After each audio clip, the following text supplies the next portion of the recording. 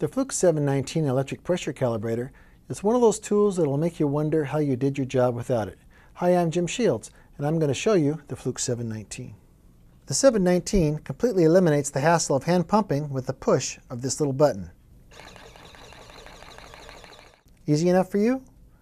The electric internal pump does the heavy lifting. And speaking of heavy, if you've played around with portable pressure calibrators, you know how bulky they can be. The 719 is 50% smaller than other popular pressure calibrators and comes in a 30 and a 100 psi range. And of course, it's a Fluke tool, so we also made sure it had best-in-class pressure and milliamp measurement capabilities. The dual display shows both simultaneously. And don't think you'll be sacrificing accuracy. You can count on accuracy of 0.025%, which is pretty close to the accuracy of deadweight testers. But this tool is much easier to use. Just look at the design. Lightweight, ergonomic, and a simple user interface with minimal buttons and one place to connect test leads. It couldn't be easier. You can literally use it with one hand tied behind your back. Also, one of the coolest features on the 719 has to be the integrated cleanout ports.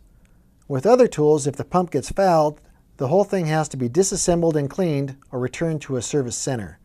The 719 can be cleaned in the field with a cotton swab. Besides all the pressure measurement features, the 719 includes a fully functional loop calibrator with milliamp source, simulate, and a loop power supply to power transmitters while measuring the milliamp signal.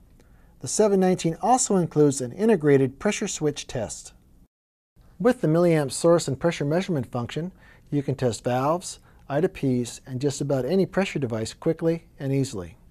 I'm Jim Shields. Thanks for watching.